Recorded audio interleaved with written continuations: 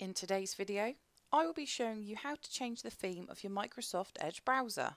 So if you use the Edge browser quite a lot and you just have the default colour theme set like I have here, then it can get quite boring. So if you want to customise it and change it to a theme of your choice, this can easily be done. So to do this, all you need to do is go to the three dots in the top right hand corner and then click onto Settings. You now need to select Appearance, and from here you can choose a new theme.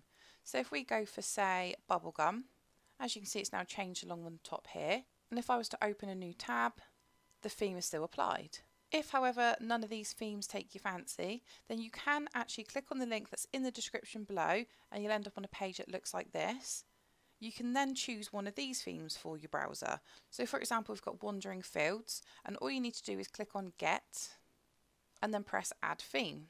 My theme has now been changed to Wandering Fields, and there's plenty more for you to choose from, so just have a scroll through and see what you like. There are some gaming ones on there such as Grounded, or you've just got some scenic ones like the Wandering Fields.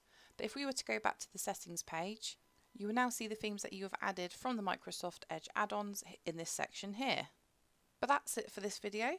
I hope this tutorial did help you. If it did, hit that like button below and subscribe for more computer sluggish tutorials.